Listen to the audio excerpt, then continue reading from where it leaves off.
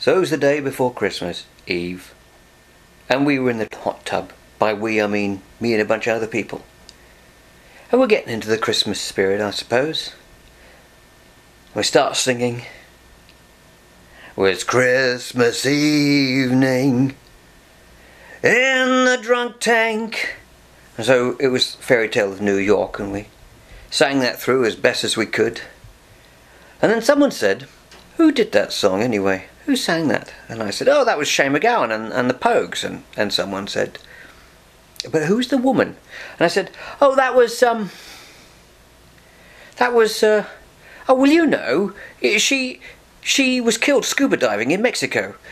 She was coming up, they were surfacing, and she pushed her son out of the way, and she was struck by a speeding speedboat. She'd seen the speedboat, and it was driven by some Mexican millionaire's son, and you know, they ended up blaming it on some employee of the millionaire instead. And you remember that?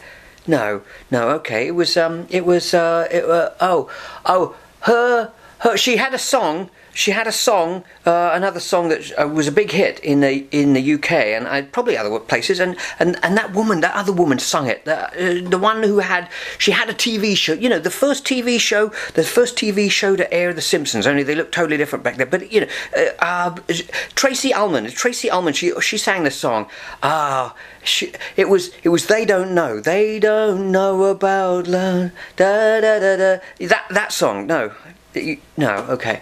Her dad was a British folk singer, and he married an American folk singer, and he wrote that song for her.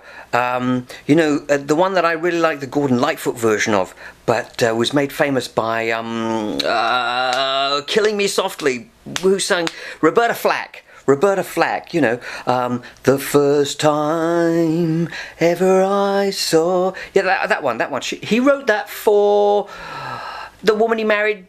It was Pete Seeger's half sister, Peggy Seeger. Right, Peggy Seeger, and that was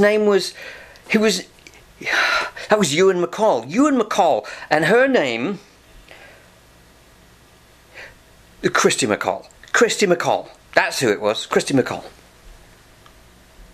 You see, and all of that could have been avoided if modern internet-enabled devices were hot tub safe. Now, I'm sure there's a niche that someone's going to look into. Anyway, all that's just a preamble, a long ambling preamble to what I wanted to say, which was, I hope you all have a very Merry Christmas. I'll see you next year.